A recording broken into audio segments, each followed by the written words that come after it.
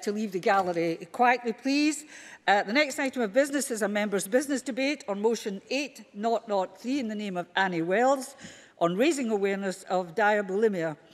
The debate will be concluded without any questions being put, and would those members who wish to take part in the debate please press the request to speak buttons now, and I call on Annie Wells to open the debate. Ms Wells, 7 minutes or thereabouts, please. Thank you, Deputy Presiding Officer, and thank you to everyone who is speaking in this debate today. The reason for today's debate is to raise much-needed public awareness of diabulimia, an eating disorder which, although estimated to affect around 40% of young women aged between 15 and 30 and 11% of teenage boys with type 1 diabetes, is still relatively unknown. The condition, which involves a person with type 1 diabetes omitting insulin to lose weight, has only recently gathered media attention, and as such we are only just beginning to see the term diabulimia used in everyday language. Not officially recognised medically, diabulimia poses a very serious and real threat to its victims, and as such has now been coined as the world's most dangerous eating disorder. As an eating disorder combined with a chronic illness, the complexities of explaining diabulimia often extend beyond that of more commonly known eating disorders, anorexia nervosa and bulimia. The reason why today I will give full and due attention to explaining exactly what diabulimia is. In understanding what the condition is and sharing this knowledge with people around us, we can go some way in spreading awareness of the condition. So what is diabulimia? Diabulimia is a condition that can affect people with type 1 diabetes, a lifetime autoimmune condition thought to affect around 30,000 people in Scotland. When you have type 1 diabetes, cells in your pancreas are attacked, making it unable to produce insulin, a vital hormone which takes the glucose from our food into our bloodstream and delivers it to all the different cells of our bodies. Without insulin, our body cannot get the nutrients it needs, which is why people are first diagnosed with diabetes. They usually have lost a lot of weight and often feel irritable and low.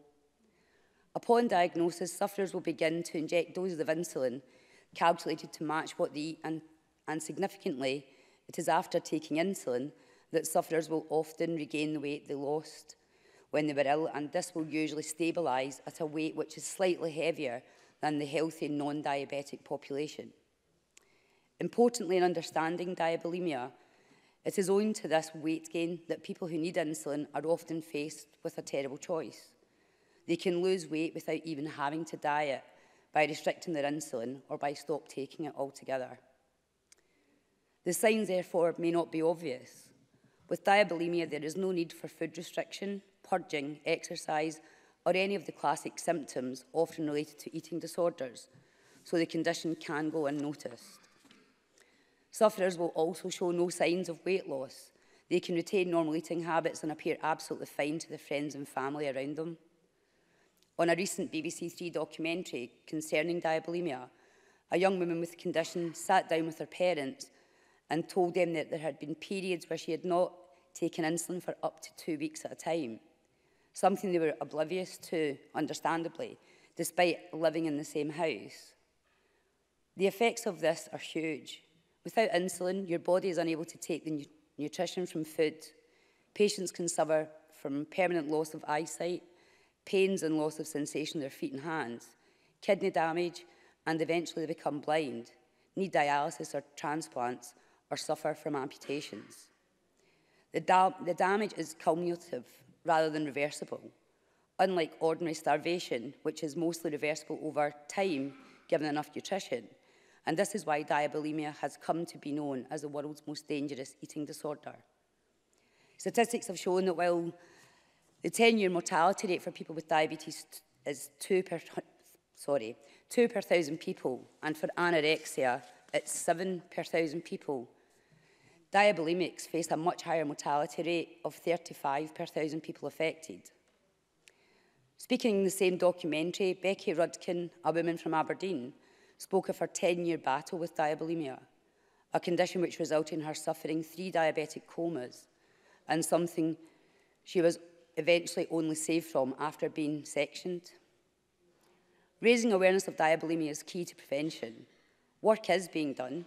We are hearing about the condition more and more in the media, and examples of good practice are taking place up and down the country. In Glasgow last year, Diabetes UK held a professional conference featuring a discussion on diabulimia, and for many of the 3,000 people in attendance, this will have been the first time they have ever heard of the condition. In the north of Scotland, where the Specialist Eating Disorder Eden Unit exists in Aberdeen, diabetic clinicians and eating disorder clinicians are holding workshops together and establishing good permanent working links to support patients together, something we should work to build on. As ever, there is always more to be done. Good practice does exist, and among health professionals, clinicians are fairly familiar with the symptoms of the condition, and diagnosis does occur through the use of a specialist questionnaire and blood testing. But once diagnosed, there is no official diagnosis code for diabulimia within the NHS framework, and sufferers can be classified as having an eating disorder not otherwise specified or an atypical eating disorder. As a result, there is no current NHS guidelines on how to deal with the issue, and patients are not always treated with the interdisciplinary approach that is needed. An issue that was raised specifically by a family I have been in contact with who have been personally affected. The treatment needed for a diabetic with an eating disorder is quite different from that of a person without diabetes. And I would therefore like to use this opportunity to urge for integrated thinking across the country when it comes to covering the two elements of care. To finish today, I once again would like to thank members who have spoken in this debate and showed their support for raising awareness of diabulimia. I have been very proud to bring this subject forward to the Chamber, and I hope that this will have generated more interest in a subject that deserves greater degree of publicity. We require to tackle this issue head-on, and that is why I'm pleased that sufferers of the condition are feeling more comfortable in coming forward to share their often very harrowing stories. While diabetes is a condition that most, if not everyone, is acutely aware of, diabulimia is a condition that may well exist within people's families, but relatives are completely unaware of the suffering that their loved ones are going through. By having this condition officially medically recognised, I believe this would be a major step forward in helping raise awareness of the disorder, as well as help to gain better support for those living with diabulimia. This has been an important debate, and I hope this is a subject we can raise again in the Chamber. I move the motion in my name. Thank you. No need to move a motion, but that doesn't matter. I'm calling Emma Harper, and I would like to call Mr Whittle, but he's not there you go. Ms Harper, please. Thank you, Presiding Officer. I would like to congratulate Annie Wells for securing this important debate. As someone who has type 1 diabetes and a registered nurse, I'm grateful to have the opportunity to speak in this debate today. It is important to emphasise that this debate is about raising awareness of a condition which hasn't been officially recognised. And as co-convener of the cross-party group for diabetes with Dave Stewart, I appreciate that raising awareness of this eating disorder is crucial. It is estimated that across Scotland there are almost 35,000 persons living with type 1, and diabulimia is sometimes referred to as ED-DMT1, eating disorder diabetes mellitus type 1. It is difficult to diagnose, and diabulimia is an extremely complex condition where over a period of time a person with type 1 either stops or restricts the amount of insulin they inject in an attempt to control their weight. Why do people do it? Well, there's listings on the Diabetes UK website that talks about obsession with food labels, negative attention to weight, hypo-binging, constant awareness of numbers, parent attitude towards type 1, shame over management, negative relationships with healthcare providers, and difficulty losing weight due to insulin. Insulin, as Annie Wells mentioned, is the protein that acts as a bridge to allow energy supplying glucose into the blood to transfer into cells to support metabolism. So when someone omits their insulin, it causes the blood sugar levels to really get high and results in metabolism of fat and then protein in the muscle as the body needs it as an energy source. So this is what leads to the weight loss. As the physical health needs of those suffering from diabulimia also require mental health support, it can cause a range of emotions, feelings of depression, shame, guilt, low self-esteem, and having to closely monitor the diet and everyday stress of life. I spoke with one of the nurse specialists this morning from NHS Dumfries and Galloway, from the diabetes team, and I wanted to find out about what NHS Dumfries and Galloway have for people who are suspected of having this eating disorder. And I was informed that NHS Dumfries and Galloway now have a new dietitian who specialises in weight management and eating disorders. And his remit will include referrals, assessing and supporting type 1s with diabulimia. So this is actually good news for folks in the southwest of Scotland. Again, for health professionals, we ask for them to look out for type 1s who focus on weight control rather than blood glucose control, because that is one of the first signs that a focus on weight is actually the most important thing rather than blood glucose control. So the research suggests that women in particular are at higher risk for developing diabulimia, and I was surprised to find out that an estimated 60% of women with type 1 diabetes will have experienced a clinically diagnosable eating disorder by the age of 25. Presiding officer, that is a profound statistic. The same research also suggests that men with type 1 have a much higher drive to lose weight than their non-diabetic counterparts also. So when I was researching ahead of this debate today, I found that the documentary Diabulimia and Me was quite interesting for anybody to Google and look at to help raise awareness of this condition. And the one lady in the documentary, her name is Becky Rudkin, she stated, "You don't get a day off from diabetes. There's a lot of numbers dictating your life, from calorie counting to watching the scales. I can identify with focusing on those numbers. There's carb numbers, there's blood glucose numbers, there's insulin unit numbers, and don't get me started on ketones." So Becky's correct. There's a lot of numbers dictating how one should manage one's own autoimmune disease to prevent complications and stay well. So my message as I'm closing is congratulations to Annie Wells for a comprehensive overview of the causes of and the condition and the effects of diabulimia. Great job. Thank you. Thank you very much. Brian Whittle to be followed by Colin Smith. Mr Whittle, please. Thank you, Deputy Presiding Officer. I am delighted to be able to speak in this debate, and I congratulate my colleague Annie Wells for securing the time in this chamber to highlight and discuss this issue. And I also would like to thank Diabetes Scotland for the briefing papers. And although I'm a member of the CPG group on diabetes and continually being educated by Emma Harper, I have to say at the outset this condition was not familiar to me until fairly recently. I'm of course aware of other eating disorders such as bulimia and anorexia, which I actually have got some experience of, and you may be surprised to hear from the world of sport, nearly always in women. In their drive for excellence in track and field, I do know of distance runners who have taken their dietary habits too far and crossed into the realm of eating disorders. I've also had to help a person close to me whom bulimia became a problem, against someone who was immersed in sport, whom you'd not necessarily imagine would fall into that unhealthy cycle. I only mention that because these conditions can very easily be hidden. And I think with diabulimia, this is a condition that seems to have potentially even more dangerous outcomes because it's associated with a condition that, not properly treated, can in itself lead to life-threatening situations. Those suffering from type 1 diabetes have a constant need to control their blood sugar level by injecting insulin. If monitored properly, those with type 1 diabetes can live a very normal life in just about every way. I have mentioned before in this chamber that I'm lucky to coach an athlete with type 1 diabetes, and he has gone on to medal at Scottish level in the 1500 metres. However, the idea of controlling weight loss by reducing their insulin intake is quite shocking, especially when it's suggested that although this condition can affect men, 60% of females, as has been mentioned by Emma Harper, with type 1 diabetes will have experienced a clinically diagnosed eating disorder by the age of 25. 60%. And like most eating disorders, the foundation for this condition lies, I think, in a psychological issue, an issue of how one sees oneself and how one would want to look.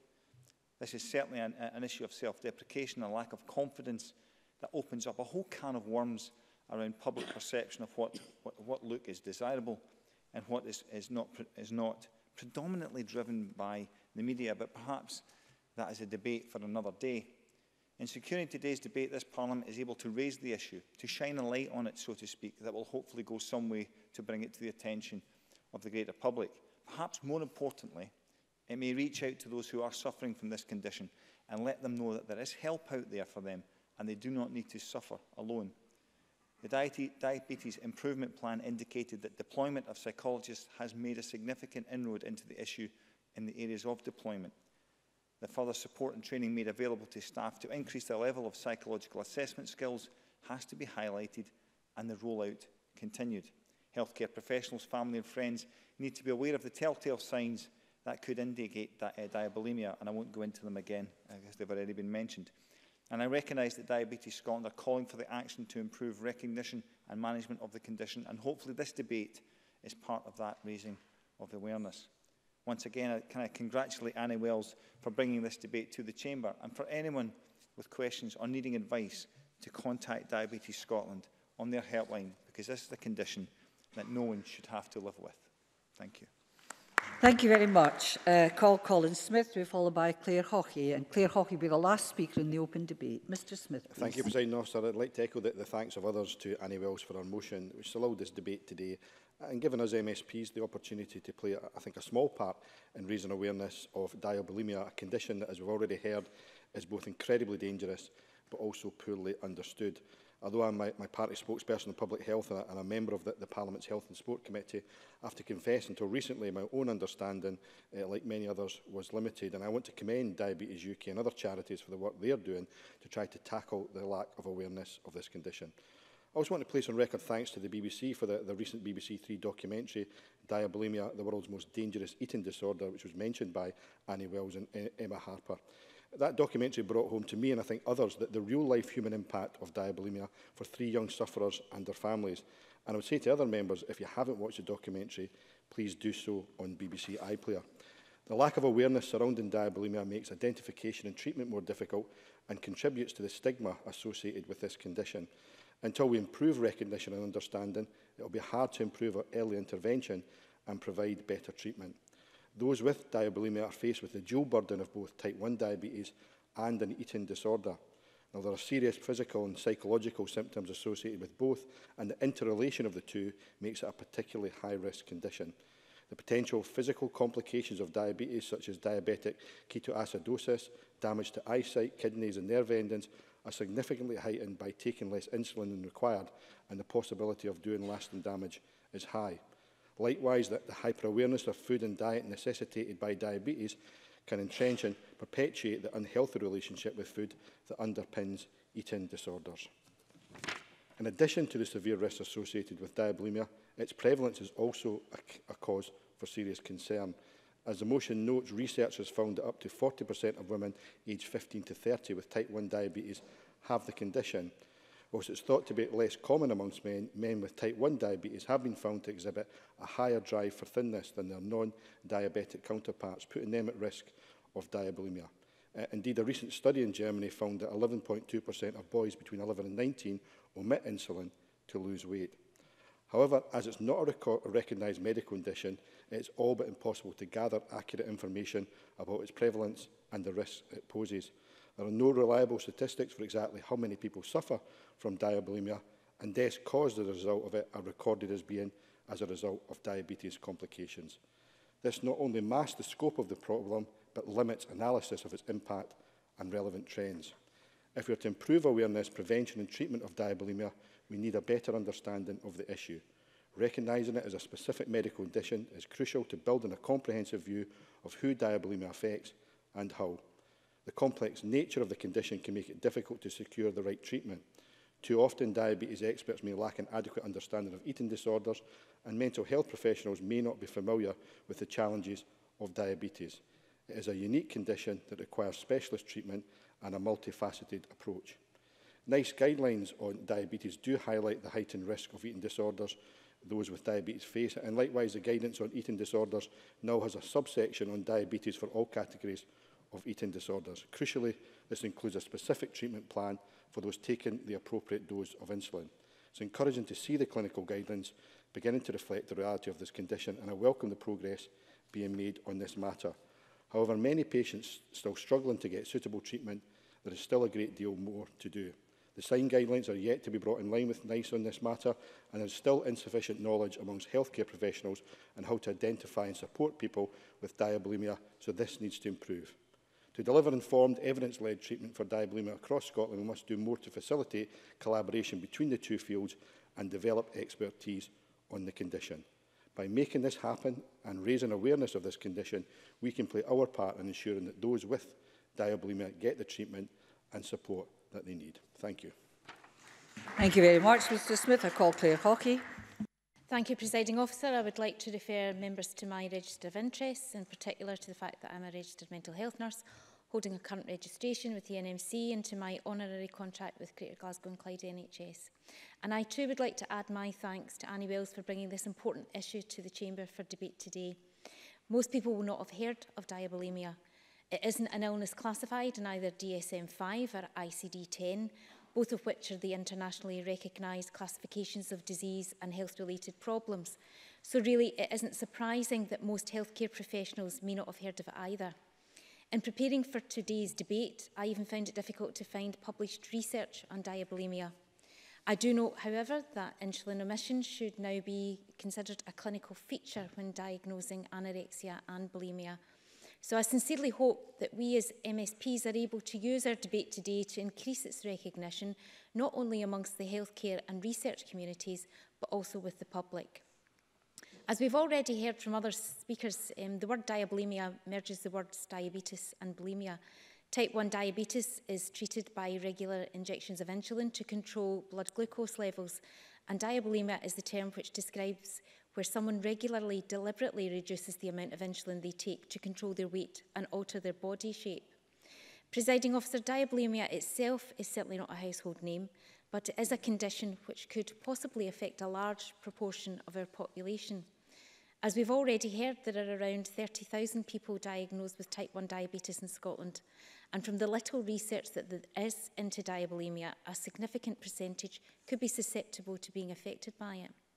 Although Diabetes Scotland warned to treat these figures with caution, one study has found that estimates of insulin omission have been reported in up to 40% of people with diabetes. Other research from Germany suggests that over 10% of males between 11 and 19 omitted insulin to lose weight.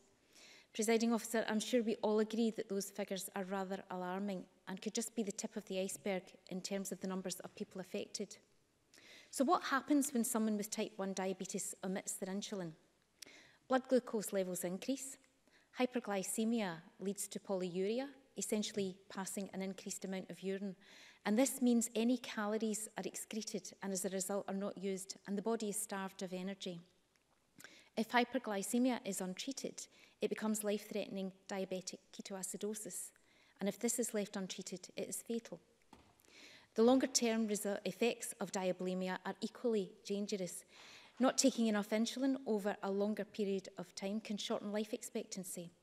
Other complications linked to diabetes, such as retinopathy, neuropathy and nephropathy, can occur earlier in life, and it also can lead to infertility. In cases where diabulimia leads to severe diabetic ketoacidosis and is not treated, heart and organ failure occurs. To anyone who is struggling with this illness, I would make an impassioned plea. Reach out, talk to someone you trust. There is help available, and with that help, you can get better. Presiding Officer, before I end, I would like to pay tribute to my SNP colleague, Dennis Robertson, who served the Aberdeenshire West constituency with distinction between 2011 and 2016. Councillor Robertson is a true champion of raising the awareness of eating disorders. During his time in this Parliament, he spoke on many occasions of his own family's experience of eating disorders, leading to the tragic death of his daughter. Despite Dennis no longer sitting in this Parliament, I'm pleased to say that there are still members who will carry the torch to raise awareness of such devastating conditions. And I again thank Annie Wells for securing today's debate on diabulimia. And I hope that we as a Parliament have been able to raise the awareness of this condition so many more people can come forward to get the help they need and to recover. Thank you very much, Ms Hockey. And I call on Shona Robertson to close the Government Cabinet Secretary. Up to 7 minutes, please. Thank you, Deputy Presiding Officer. Can I also join others in thanking Annie Wells for bringing what is an important debate to Parliament today, and I'm very pleased to be able to respond on behalf of the Scottish Government. We want to continue to drive improvements in mental health services and are absolutely committed to ensuring that everyone, including people with diabetes who need access to high-quality mental health services, have access to that care when and where they need it. And in that respect, it's right that we recognise the efforts of all the people and organisations across Scotland involved in raising awareness and treating eating disorders. We also want the best for people living with diabetes, and raising public awareness of using insulin to control weight is important. And I can assure members that the behaviours and risks involved are well known to clinicians, particularly those working in diabetes and mental health services. I do accept, however, that there is always scope for greater awareness and understanding among professionals and for the development of improved specialist support in response to this behaviour. And we're working with NHS Scotland and partners to do just that and to ensure that services are in place to meet the needs of people who are at risk and who use insulin to control weight. Type 1 diabetes is more than simply a physical condition, and like anyone suffering a serious chronic condition, there is often a psychological impact. Anyone who needs support should, of course, get it. However, growing up with diabetes is challenging enough without the pressures and expectations of modern life. And that's why we need to support young people with diabetes in particular and think about their health and social well-being. Young people need good support to manage their condition through their life from child to adulthood. Diabulimia, as has already been said by many, is not a diagnostic term. It is, however, important that the behaviour of using insulin to control weight is recognised. Misusing insulin to reduce weight is clearly unhealthy and dangerous, and it's important that people are equipped to better manage their own health.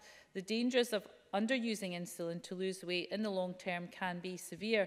As others have mentioned, chronic poor diabetic control can lead to the loss of limbs, kidney damage, blindness, heart damage and other serious complications. I also recognise that determining the prevalence is difficult. It's hard to quantify the problem because people tend to hide it from family, friends, carers and clinicians. No matter how the behaviour of using insulin to control weight is officially recognised, what is important is that people demonstrating such concerning behaviour receive the care, help and support that they need when and where they need it. So our new mental health strategy aims to do just that. The guiding ambition of the strategy is very simple. We must prevent and treat mental health problems with the same commitment, passion and drive as we do for physical health problems. It also has a focus on improving the quality of care and ensuring equal access to the most effective and safest care and treatment. And this is important for people living with diabetes and those with eating disorders as for anyone else. Through the delivery of the strategy, we seek to improve access to psychological therapies and to treatments for children and young people. We're supporting the development of a digital tool to support young people with eating disorders.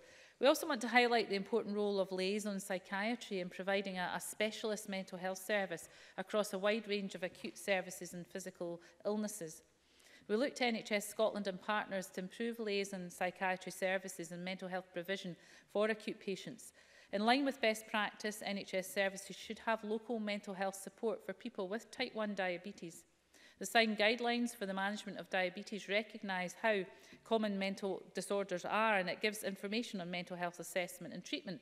The third sector, primary care and specialist services all have an important role to play in providing support and advice to people who misuse insulin in order to lose weight. And there are good practice examples to highlight in respect of specialist services. For example, the NHS Lothian Diabetes Mental Health Service currently has a dedicated liaison psychiatrist and psychiatric nurse resource specifically for diabetes, and I know this service is highly valued by clinicians and patients and has demonstrated good clinical and financial outcomes. The service does see patients with an eating disorder and who use insulin to control weight, and these patients are seen as a priority by the Eating Disorder Service at the Royal Edinburgh's Cullen Centre when referred on.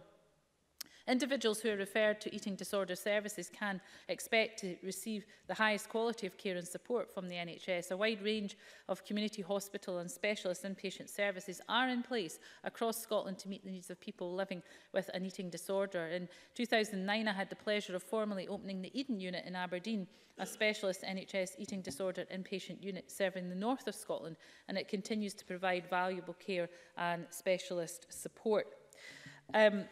I think Emma Harper also mentioned the work in NHS Dumfries and Galloway with the new dietitian appointment, which will help to improve services for weight management and eating disorders in the south of Scotland, which is very important. And of course, Brian Whittle mentioned the Diabetes Scotland helpline, and the involvement of Diabetes Scotland in this area is hugely important. But I also thought he made an important point about the wider societal pressures that drives people of any age, but particularly young women, to want to look a certain way. And that's an issue that is really hard to tackle.